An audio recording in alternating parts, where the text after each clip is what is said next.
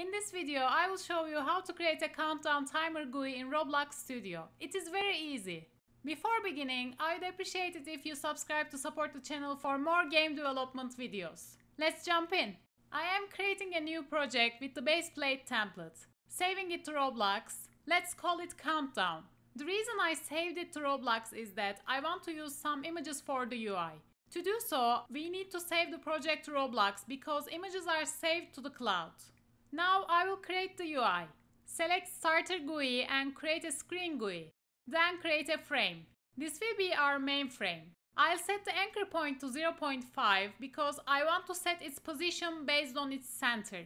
Here I'll set the scale of X to 0.5. 0.5 is the center of the screen, and since we set the anchor to 0.5, it sits at the center of the screen now. For the Y scale, I type 0.1. I want it to be just a bit lower than the top edge. I will add a UI aspect ratio constraint and I want it to be set to 1. So I want it square shaped. I change its aspect type to scale with parent size and I'll use height for the dominant axis. Now I'll change the size values of the mainframe. X is not important since I selected height as the dominant axis, so I can set it to all 0. For Y scale, I'll type 0.1, just because it looks good to me as a countdown timer size. Under the mainframe, I'll create 4 image labels. I'll call the first one background 1. I'll set its size scales as 1 and 0 out the offsets, so it fills all the space. I'll duplicate this 3 times. The second one will be background 2. The third one will be foreground 1 and the last one will be foreground 2. Now let's talk about how we'll make this countdown effect happen. We'll use z-index values a lot. Z-index determines the order in which a GUI renders to the screen relative to other GUIs. Elements with lower z-index values are rendered first and elements with higher values are rendered on top of them. For the first half of the countdown effect, we'll use the layout you see here. I have spread out the half circles a bit to give you a better idea of how they will be layered. As you can see, we have 2 red half circles, background 1 and background 2, and 2 green half circles, foreground 1 and foreground 2. Background 1 will have a z-index value of 2. Foreground 1 will have a z-index value of 3. We'll use 4 for background 2 and 5 for foreground 2. So foreground 1 will be the one that's visible on the left side of the circle, and foreground 2 will be visible on the right side of the circle. At the start, we'll only see 2 green half circles as you see on the right under combined effect. As the time progresses, we'll rotate foreground 2. When I play the animation here, foreground 2 rotates, and we can see the first half of the animation here under combined effect. Now we have 3 half circles on the left side and 1 half circle on the right side. In the second half, we still want to rotate foreground 2, but first we need to make some adjustments in z-index values. We'll update foreground 1's z-index as 1, so it goes behind background 1. And we'll update the rotated foreground 2's z-index as 3, so it becomes the uppermost half circle on the left side. The trick here is background 2's z-index is 4, so it will be rendered as the overall uppermost layer. When we keep rotating foreground 2, it will slide behind background 2 and reveal background 1 behind it as it rotates. Let's see how the animation looks for the second half. As you can see, we end up with 2 red half circles indicating that the time is up. At this point, if we want to restart the timer, we will go back to the initial layout and set the z-index values accordingly. 3 for foreground 1 and 5 for foreground 2. And we'll keep doing the same thing over and over to create this rotating countdown timer effect. Let's go back to Roblox Studio and set the z-index values accordingly. Background 1 will have 2, foreground 1 will have 3, background 2 will have 4, and foreground 2 will have 5. These are our starting z-index values. We'll change these through script during gameplay. Now let's assign some textures to these. I'll use simple solid colored half circles. For background 1, I'll use a left half circle, red colored. For background 2, I'll use a right half circle, again red colored. For foreground 1, I'll use a left half circle, green colored. And for foreground 2, I'll use a right half circle, green colored. I want to get rid of the borders and backgrounds of all these. I select them all, set border size pixel to 0, and background transparency to 1. As you can see, there's an annoying line in the middle. That is because of resampling mode. To fix that, I select all 4 images, go to resample mode and change it to pixelated. Now the middle line has gone, but our images look really jagged around the perimeter.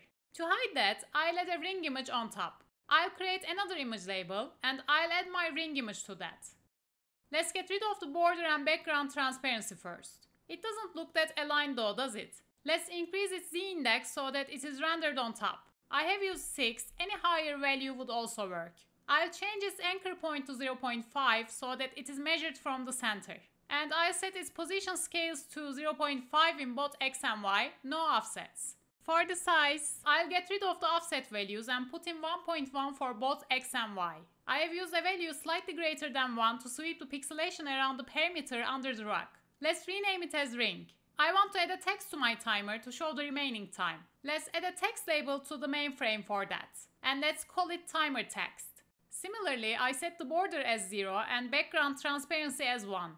I'll change its anchor point as 0.5 and its position scales to 0.5 with no offsets in x and y so that it is centered. I'll increase its z-index to 6. I'll set its size scales as 0.5 with no offsets in x and y. As a placeholder, I'll type x here. I'll scale the text so that it fits inside the whole text label area.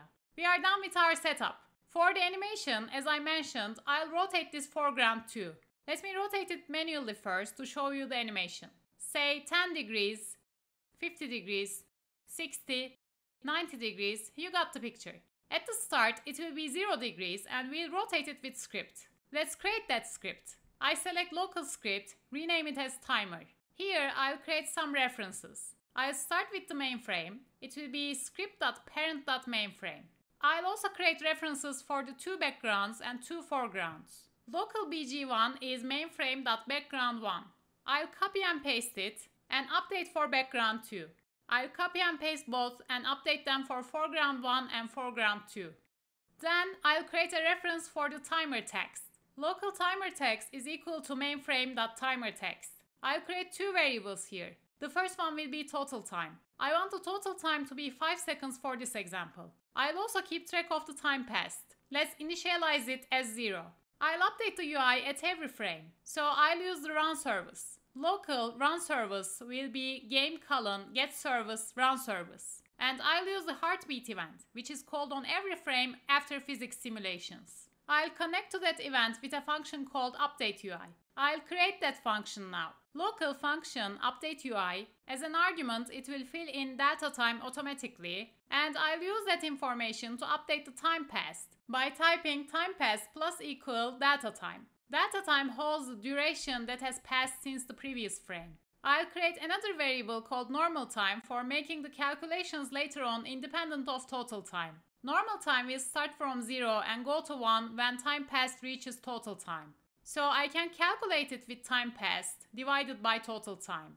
I want it to be between 0 and 1, so I'll clamp it between 0 and 1. If it is less than 0, it will be 0. If it is greater than 1, it will be 1. As we have discussed, there are 2 different configurations for the first and the second half of the countdown animation. I need to keep track of that. Let's create a local variable called isFirstHalf and initialize it to true because at the beginning it will be the first half.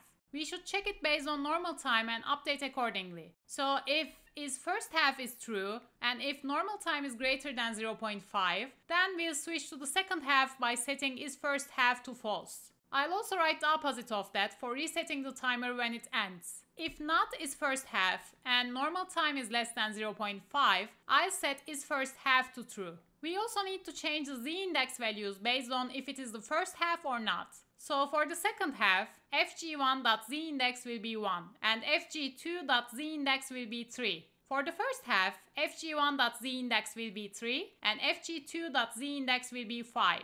Now we need to rotate foreground 2. So fg2.rotation is equal to normal time times 360. Because normal time is from 0 to 1 and the rotation value will change from 0 to 360. So we multiply these two. Now comes the fun part. Let's see if it is working. It works great. Let's go back and add the text. For the text, I'll type timerText.text is equal to, we want to display the remaining time. To calculate the remaining time, I'll type total time minus total time times normal time. As you remember, normal time represents the past time in a normalized form. So if we multiply it by total time and subtract it from the total time, we would find the remaining time. It is a floating point value, so I'll use math.ceiling and put these inside parentheses. Math.ceiling will give us the rounded up integer value of the floating point. Let's see. It looks good. 3, 2, 1, and 0. Now let's have it restart when it reaches the end. Let's create an if statement. If normal time is equal to 1, which means it is the end of the timer, I'll update time passed as 0, so the timer starts again. Let's play. It counts down, and it started again from the beginning. We can easily change the total time. Let's make it 3.